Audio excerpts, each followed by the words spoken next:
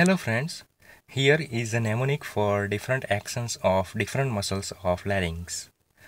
First one is ease the tone. What does that mean? As you can see in the image, two end letters of the word is stands for epiglotticus and middle letter C represents closing action. Same thing apply is for the tone. End letters stands for thyroepiglotticus and on represents opening action. So in other words, epiglotticus closing the inlet and thyroepiglotticus opens the inlet of larynx.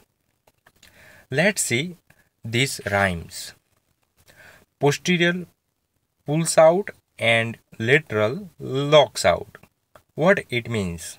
It means that posterior cricoarytenoid abducts the vocal cord and lateral cricoarytenoid adducts the vocal cord.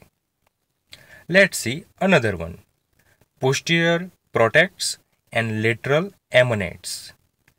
It represents that posterior cricoarytenoid is a safety muscle of larynx and lateral cricoarytenoid is emanating whispering sound. In other words, lateral cricoarytenoid is a whispering muscle of larynx. Let's see the last one.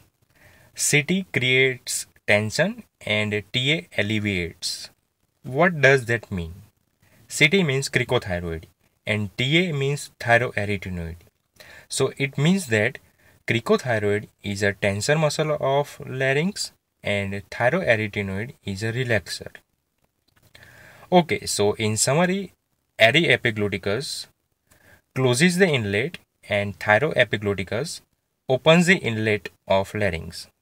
Posterior cricoarytenoid abducts and lateral cricoarytenoid adducts.